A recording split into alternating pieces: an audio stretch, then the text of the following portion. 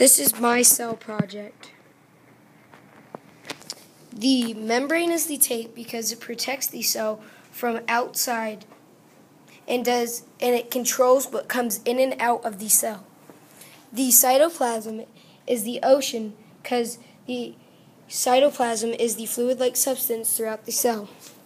The nucleus is the owner because the nucleus inside a cell is in charge, like the owner is in charge of the beach. The nuclear membrane is the manager because the nuclear membrane is DNA inside the nucleus. The mitochondria is the food stand because inside a cell, the mitochondria produces protein, like food produces.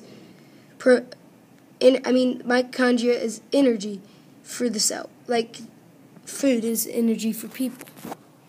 The vacuole is the bathroom because it stores food and waste. The smoothie art is the boat because it has no rough bumps on a boat like the smoothie art has no ribosomes. The sun represents the rough ER because the rough ER has ribosomes and the smoothie ER doesn't. And it produces proteins like ribosomes do. The ribosomes are the fish because they produce proteins for other fish, like sharks.